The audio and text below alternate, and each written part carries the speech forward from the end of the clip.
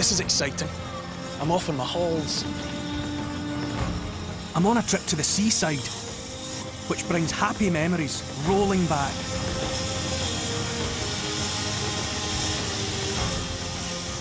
Here comes my time machine.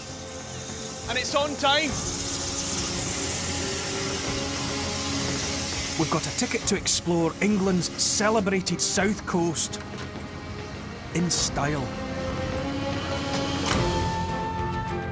I'll be travelling along one of the world's most beautiful shorelines. Generations of holidaymakers have adored this coast.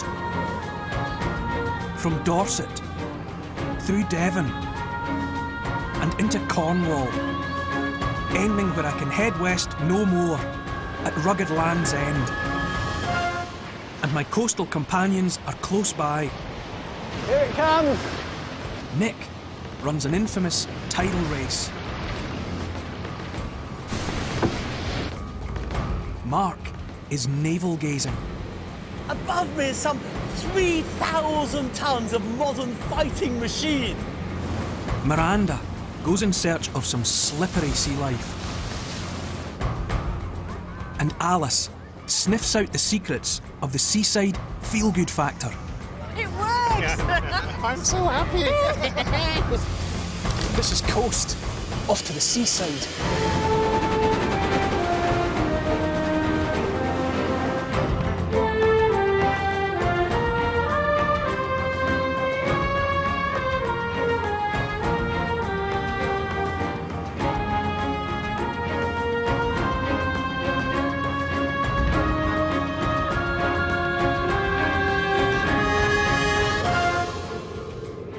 I'm heading along England's southwest coast to the tip of Cornwall.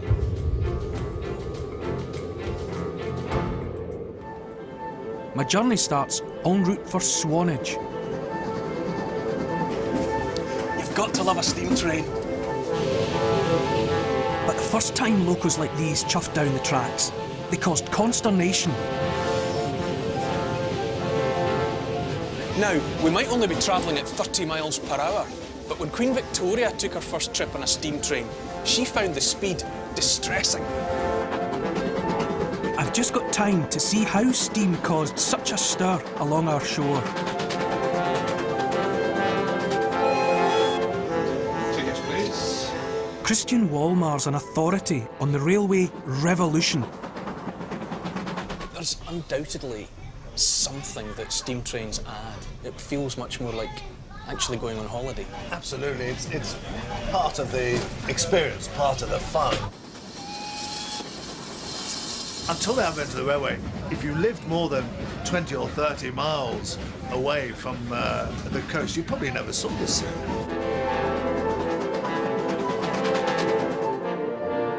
But here we are, we've arrived. Following in the tracks of townies, taking on a brave new world. The arrival of these pioneering visitors had a dramatic effect on Swanage seafront.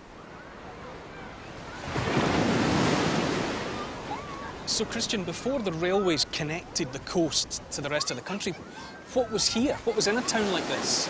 Well, frankly, not a lot. Really, it was a place of just a few hundred people who were left in peace most of the time. So it was just a working town that happened to be beside the sea?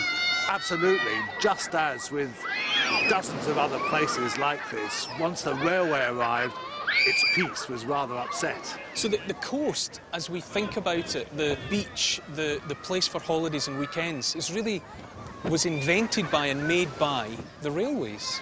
It created a whole industry. You know, a couple of hundred resorts in Britain were created as a result of the railways. And I'm going to see quite a few of them on this trip. I mean, I'm heading down through Dorset, through Devon, and then into Cornwall. So it's kind of one of the meccas of beach holidays. Absolutely. Torquay, Paynton, all those places. You'll see the same pattern of development, the same houses built in the 19th century as a result of that. And if it hadn't been for the railways, the steam engines, it would never have happened. None of that would have happened at all.